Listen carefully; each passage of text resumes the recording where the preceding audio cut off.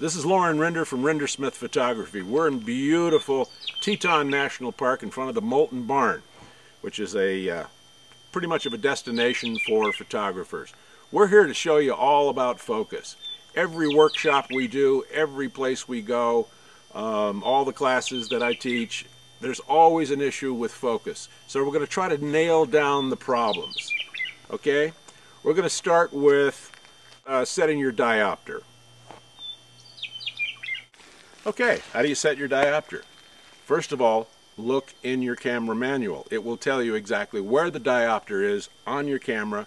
Find it and learn how to use it. But to set your diopter, you must take the lens off. It's the only way. You have to take the lens off of your camera. Take your camera off, take a look up at the sky. Or in this case, some white snow or a piece of white paper or whatever. And what you're going to see is just a big blur. And everybody goes, well, I can't change my diopter and it doesn't move and the blur is the same. Well, it's always going to be blurry because you don't have a lens on. You're going to see little boxes. Those are the focus boxes. You want those to be sharp. Press your shutter release down and those little boxes will usually light up on most cameras. You want to set those little boxes to where they're tack sharp, and that's it, setting the diopter. And then set it and forget it. Put your lens back on and you're ready to shoot for the day.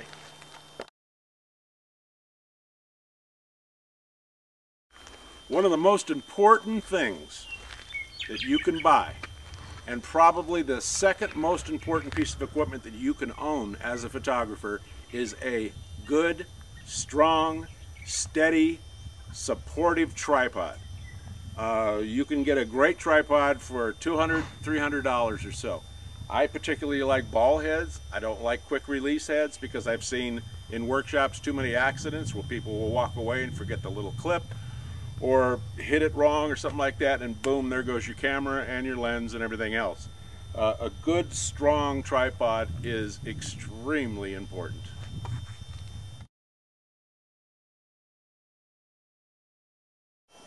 Okay, one of the most important things also is a cable release. A good cable release. Just about every company makes ones for their cameras. I don't like infrared cable releases because they have batteries in them.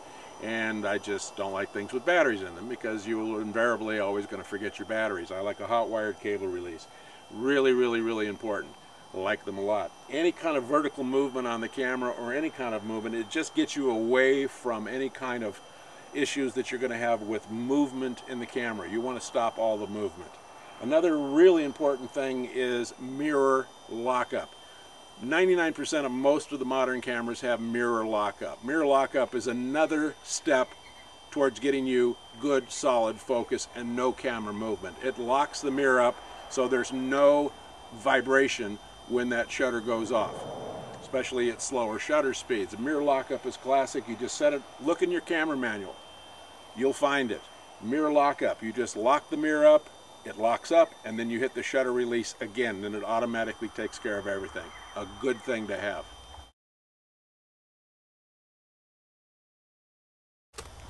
There are also times when you'll be using your camera handheld.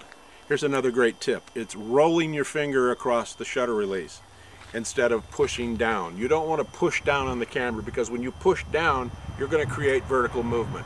90% of all out of focus pictures is from vertical movement, not horizontal movement, vertical movement, and that's usually by you jamming the shutter down. What you want to do is roll your finger across the shutter. It just takes a little while to get used to it, but it's a great tip and something you really should try.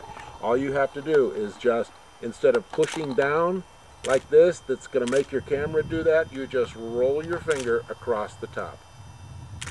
Nothing to it. A lot better. Trust me on that.